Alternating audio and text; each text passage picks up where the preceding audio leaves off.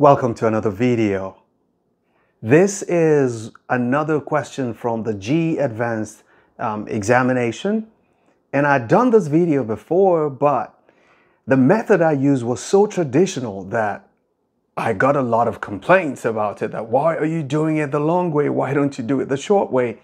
I have reevaluated the way I did it the first time. Not that the answer was incorrect, but the method did not highlight what I think I should be highlighting. And that's why I'm redoing this video.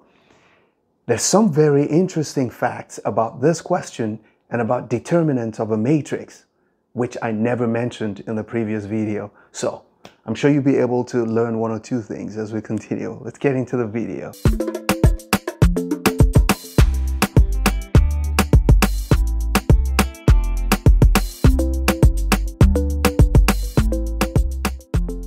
The first thing I want to highlight is a property of determinants, which I think I never talked about. And it is essential to solving this thing, because what we have here is a column, and a column that is a sum of terms.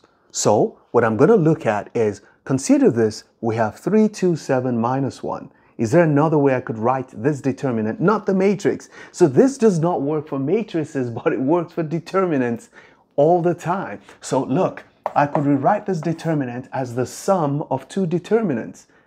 Watch this. If I rewrite 3, 7, let's say I keep one column, I write this as 3, 7, okay? And I decide to write this as, instead of 2 and minus 1, I write it as maybe 1 plus 1. And I write this as maybe minus 1 plus 0, or I write it as 2 minus 1, or I write it as 3 minus 2. Let's write it as 2 minus 3. So this is written this way. Now what this means is, because we're going to need it for this, is that you can actually generate two determinants from this expression by saying this is the same thing as 3, 7. You keep the first part, 1, 2.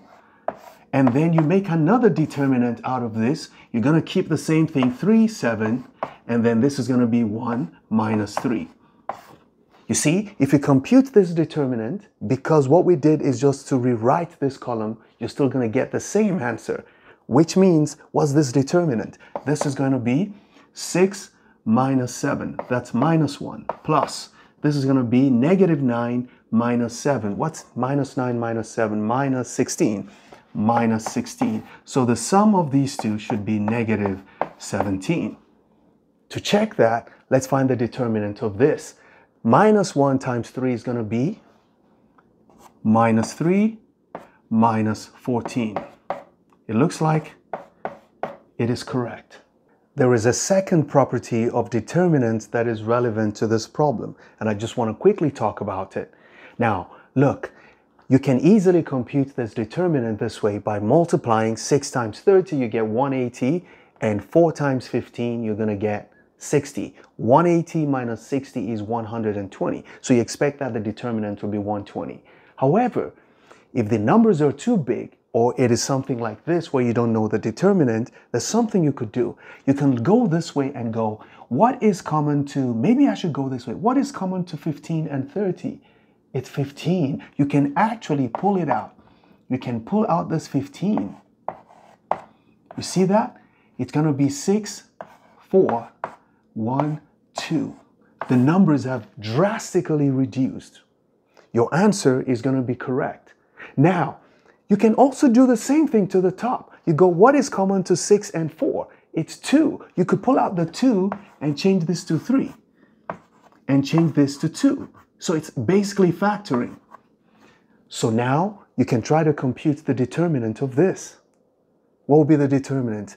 It's going to be, now you see this 2 here, this 15 is here. We don't write this way. You multiply both numbers and you're going to get 30. So your answer is actually 30. This is really, let's just circle it. Okay, don't write like that. Just pull the 2 together and it's 30 times this 3, 2, 1, 2. Now what's this determinant? It's 30 times 6 minus 2. What's 6 minus 2? 4. That's times 4. That's 120, which was the predicted determinant. Now, I just went this way. Sometimes you can go this way. So if we do that, we're going to say what's common to 6 and 15, it's going to be 3, right? So we take out 3 and divide this by 3, you get 2. Here's going to be 5. What's common to this column? It's 2. So we're going to have 2 and 15, and this is going to be 2. So you multiply these two together. So what you basically have is 6 times 2, 2, 5, 15. What do you get? There's going to be 30 minus 10. That's 20. What is 20 times 6? 120, which is what we expected to get, right? Sometimes you going this way is not enough. You can also see in this direction that you can take out 5. You can also see in this direction you can take out 2. Let's take out everything that's possible. So what I'm going to do is, this is going to be the same thing as I already have. This is 6 times. Now I'm going to take out 2 in this direction. Let's put 2 here. So this is 1, 1. I'm going to take out 5 in this direction. So that's going to be 5. This is going to be 1. And what's this? 3. So what do you see? This is going to be equal to 2 times 5 times 6. That's going to be 60 times this determinant was, okay, 1, 1, 1, 3. What's that? That's going to be 60 times 3 minus 1, which is 2, 120.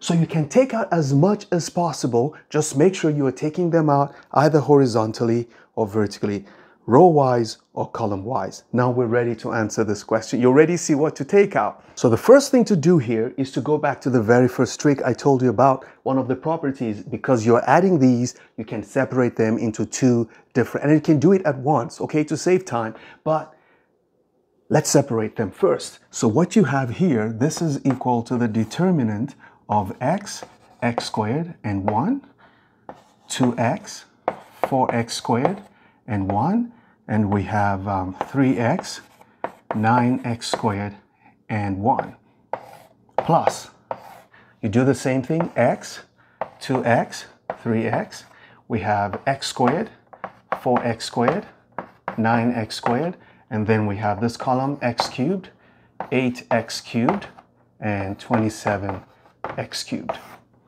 So this determinant we find, oh, and it's equal to 10. Hey, equals 10. I snuck in a 10 there. Okay, now this is what we have. We're going to now, because what we're looking for according to the question is the total number of real x's that make this true. Okay, all the x's that make this true. So what we're going to do is pull out, like I said, okay, we're going to pull out x from here. We're going to pull out x squared from here. And if we pull out x here and x squared here, you're going to have x cubed all together. So we're going to have x cubed. And we're going to have 1, 2, and 3. Here we're going to have 1, 4, and 9. And here we're going to have 1, 1, and 1. Plus, we're going to pull out x here, pull out x squared here, pull out x cubed here. That's going to be x to the 6th. You see that? And then we have skeletons remaining. We have 1, 2, and 3, 1, 4, and 9, and we have 1, 8, and 27. Now, you can do whatever else I said you could do. I have x cubed outside. I am going to subtract this column from the other columns, okay? Once you subtract one column from other columns, it does not change the determinant, or a multiple of one column from the others, or add it to them. So if I subtract this from this, I'm going to get 0 here, and I'm going to get 0 here. So the very first one will be 1, 0, 0. Now I'm going to subtract 2 from this and from this. Subtract 2 from here, I get 2. This is 2. So the first column would not change. If I subtract 2 from this, I'm going to get minus 1. This is 3. If I subtract 3 from this, I'm going to get 6. If I subtract 3 from this, I'm going to get minus 2. You see, this makes our life incredibly easy. And here, I said I was going to write this line. So I'm pulling out, or don't worry, I don't want to pull out, but you know that we could pull out 3 and 2, so we have 6. I want to pull it out. Let's do it. So this is going to be plus 6x to the 6th.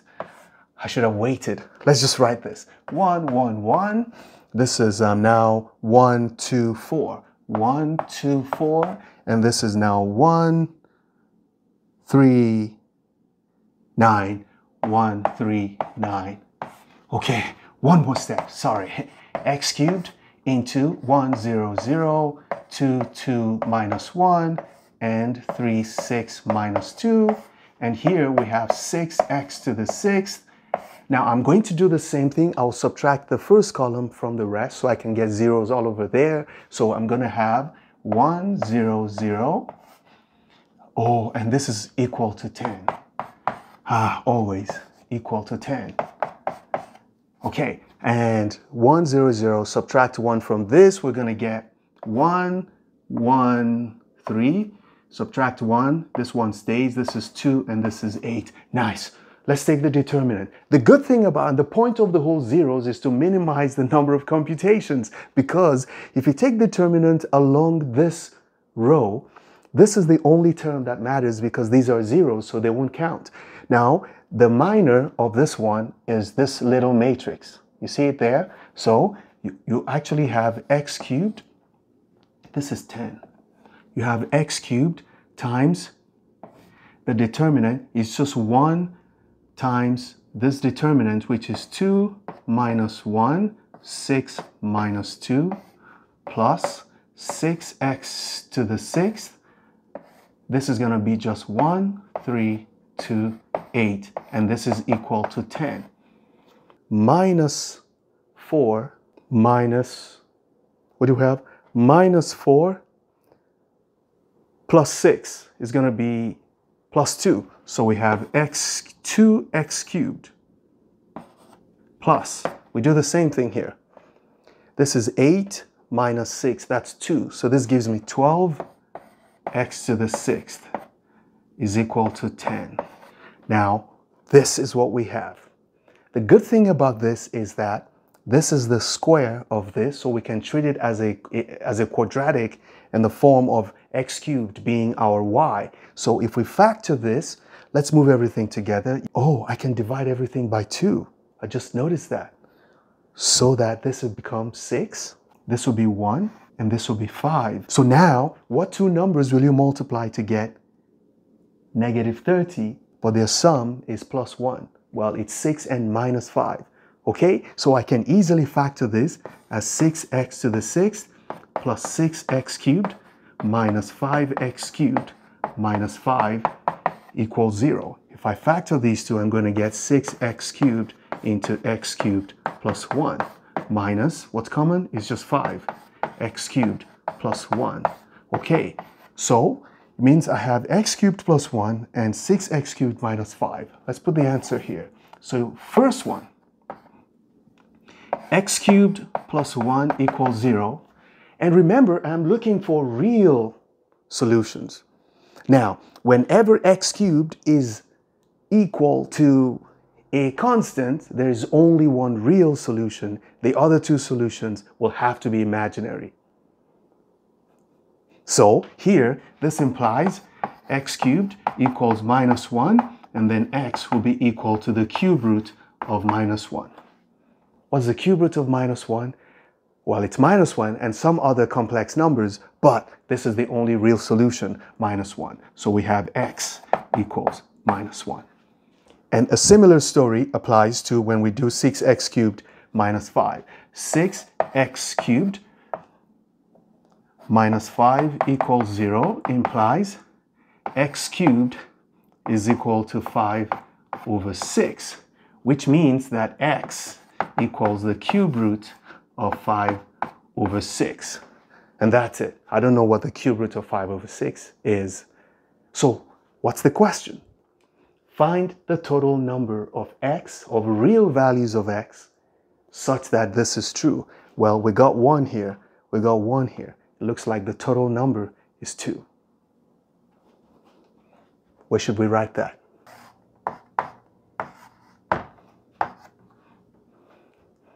Never stop learning.